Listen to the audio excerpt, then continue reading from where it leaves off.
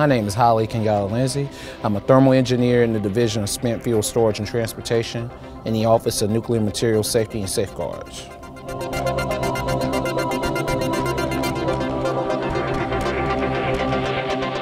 A thermal engineer is a special type of mechanical engineer that focuses energy on the heating and cooling of systems for spent fuel storage casks or package designs and making sure that the regulations are being met.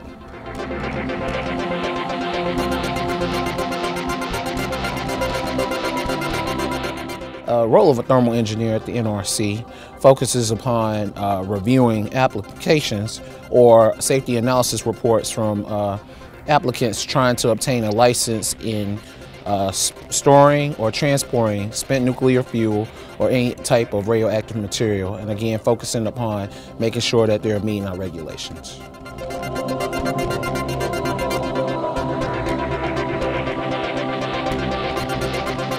We do that by licensing and regulating the use of byproduct spent nuclear fuel and making sure that through reviewing our applications that it doesn't cause any unnecessary radiation or dose to the workers, the public, and the environment.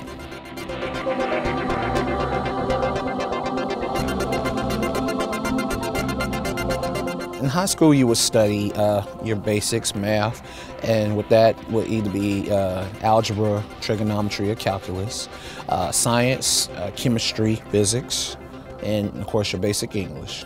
But once you get to the college level, you study again math, mainly calculus, science, higher levels of chemistry and physics, along with fluid mechanics, computational fluid dynamics, and thermodynamics.